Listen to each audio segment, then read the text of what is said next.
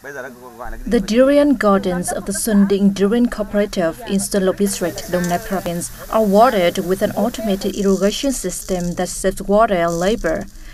Despite the sizable investment, the system brings long-term economic benefits to farmers. There have been workshops on organic fertilizer, and if the quality is good, we buy some for use on our farms. The high-tech agricultural cooperative is no longer a new model in Dong Nai.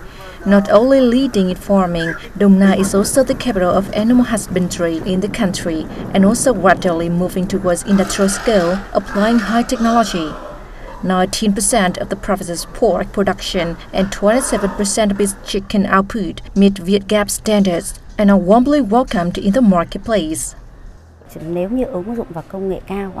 If we apply high technology, we will have sustainable livestock, and this will balance supply and demand in the market. More advanced and large-scale high-tech production models have also emerged in the region.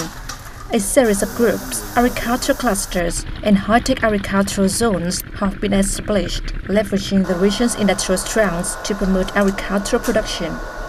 This oil processing plant in Binh Duong province is applying advanced physical refining technology with high quality and productivity using soybeans from local farmers.